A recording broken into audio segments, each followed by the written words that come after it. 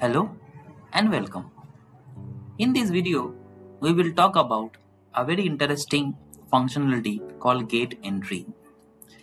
This gate entry feature is only available in India localization. What is gate entry? It's very interesting. Say suppose we have organization have order a purchase or some material from a supplier, or as a sales process we have built something, or we have manufactured, or we are going to dispatch something from our factory. However, in these two cases, when we are receiving the purchase order or the supplier is sending the material by a car, by a truck, those will be passed by our gate, maybe a exit gate at the time of dispatch or an entry gate at the time of inward the purchase order. So for those cases, a factory or the organization wants to maintain a gate register entry, like when the material or when the truck was entered, what was the arrival time, what was the truck number, what is the driver name, what is the driver number, challan number, all the things needs to be or can be maintained in D365 Finance and Operations. Let's see how it can be done in D365. The setup for gate entry is quite simple. It's not that complex. However, as I mentioned earlier, this is only applicable or available in Indian localization. The first thing as a setup, what we need to do, we need to go to inventory management, and under the inventory breakdown, we have option called inventory site gate.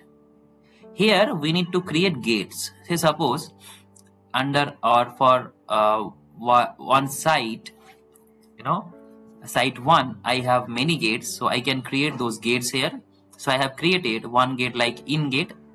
It means whenever a material or goods are coming in our factory or in our site, I need to pass those by these gates. So maybe I will show you how to create gates. So when I click new, there I will have an option called in and out, in for receiving, out for dispatching. Okay, and then I will select the site, say suppose site 1 and gate 2. Okay, similarly I can create gates for out gate, this for dispatch. Okay, that is only one setup. Another setup, what we need to do, we need to go to sites, inventory breakdown and sites, and under site we will see two options called gate entry. Under gate entry, one will be gate entry and another will be gate outward. So it is a number sequence. Whenever the gate entries system is leveraging the functionality, we are leveraging the functionality in system will generate a number sequence from here. So gate entry, whenever receiving, it can be stock inward, it can be it can be sales return, it can be receiving, purchase order receiving, whatever we are receiving at the time of in the factory, we as a receiving product, that time this inward gate will come, the number sequence will come.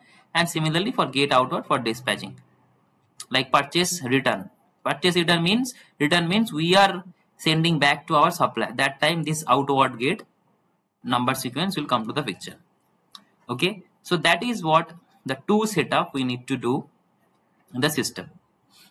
That's it. Now I will show you in the purchase order part. I will not show you to sales order dispatch. It is a similar functionality. Once you understand the purchase order gate entry, you will be able to understand the sales as well. It is very simple. And one more important thing, this gate entry has nothing to do with financial or physical transaction.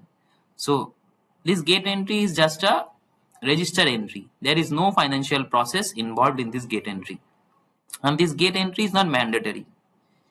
So this two setup we have done previously. Now what I will do, I will create a purchase order. Say I will select this purchase order.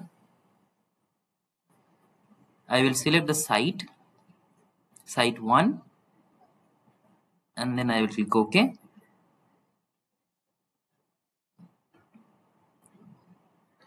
And now maybe I will select stock item. Okay, and say order is 4 quantity, unit price maybe 800.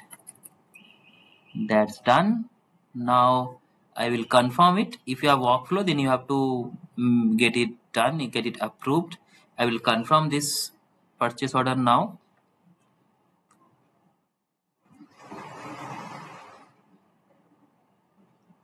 It's done. So now the part is purchase order receiving. So as I mentioned, whatever I am receiving, maybe a supplier is sending those goods via truck or any vehicle.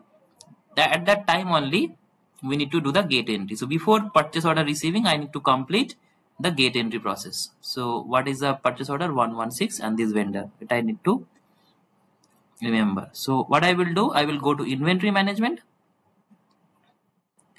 and then under periodic task there is a form called gate management. Here two options are there. All inward gate entries, it is for receiving goods. All outward gate entries, it is for sending the goods, dispatching or purchase return or something. I will go to the inward gate entries. Like you can see in the system, I have already created 3 gate entries. So I will create a new gate entry.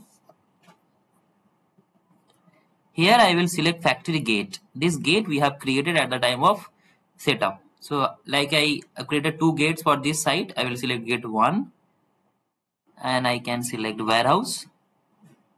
Okay. And then in the reference document type, it is very important. I will select which type of reference document I need to have the gate entry. Say I have created purchase order, I will select purchase order. If it is for sales return order, sales transfer in, subcontract return, RGP return, those are all standard functionality. I will select purchase order, and this reference party will be available here. Reference party means the vendor number. It will determine for which party and for which purchase order I need to create the gate entry. I have selected this party, and maybe I will select a vehicle number. This number I have selected. So now I will click from purchase order lines. Okay, challan number I need to add. Say challan number is CH2234. Okay. Now I will select the purchase order line. Okay, before that I need to complete some mandatory fields. Say challan date is maybe today. Okay, now let's see from purchase order lines. So all those purchase order available for this vendor will be popped up here. I will select this purchase order. Okay, and now you see all the lines of the purchase order has been added here. I can select challan quantity 4 because I have ordered 4. If it is possible that the party can send less or more than this, I will select 4 only. I have ordered 4 and I am receiving the challan for 4. Then my gate registrar can update transporter name, maybe maybe FedEx. Deliver name, who is delivering, the delivery person. So Mr.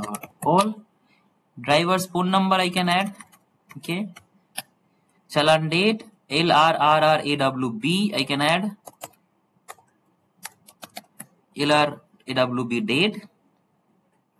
Origin, I can select all the cities from where it is coming. So I can select, say suppose Brasilia. Description, I can write any description. Received from Brasilia. I can choose a worker.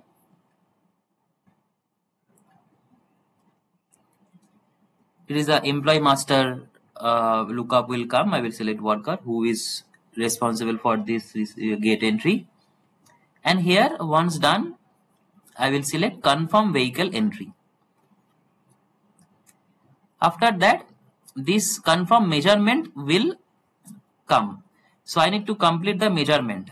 Say what was the measurement for this gate entry. Say suppose measurement number 1, measurement instrument, by which instrument I have measured it. Say suppose test. Measured quantity 4, unit EA.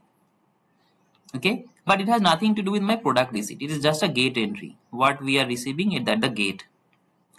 and then once done I will click confirm measurement, and then another option will be available, confirm tier check.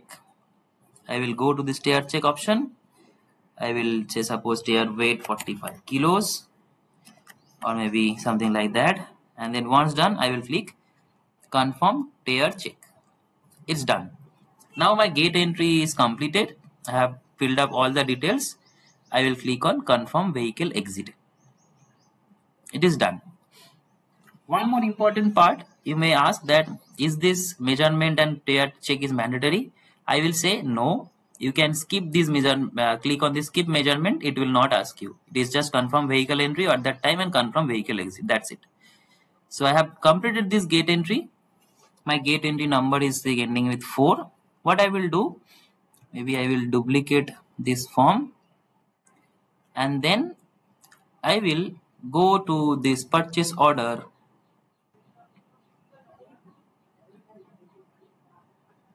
Okay, maybe I can go from here. No, reference purchase order. No. Okay, let's go to the purchase order. I think this is the purchase order for which I have done the gate entry. Now, no purchase order or receipt team, whoever is responsible, they can do the purchase order. Sorry, product receipt. So at the time of product receipt, what the user need to do before completing the product receipt, they will select the gate entry line. So here, since I have completed the gate entry and against this line, I will select the gate entry from here. So I will select, you see, this is the gate entry number which you have completed. I will click OK. Now GRN will be done. Okay. So it is done. So the reference, if you go to the product receipt, you will be able to see under this product receipt there is a gate entry details, and under this gate entry all the field which you have filled all are available here. See, gate entry number, status is vehicle exit, transporter, who is the transporter, deliver name, driver name, vehicle number, challan date, driver's phone number, arrival time, exit time, everything is mentioned over here. Okay. Similarly, this is the inward. Similarly, for dispatch also the same thing. At the time of picking list and doing the invoicing, doing the delivery, this gate entry process will be done from the inventory management, and then all outward gate entries. The similar process, the same process will be followed in the outward gate entries. So that's it for the gate entry process. I hope I have been able to make you understand very easily. This is very unexplored area, and it is not complex. It is very easy. Once you have understood this concept, you will be able to do that. So thanks for watching. Let's stay tuned for another video like this. Thank you. Bye for now.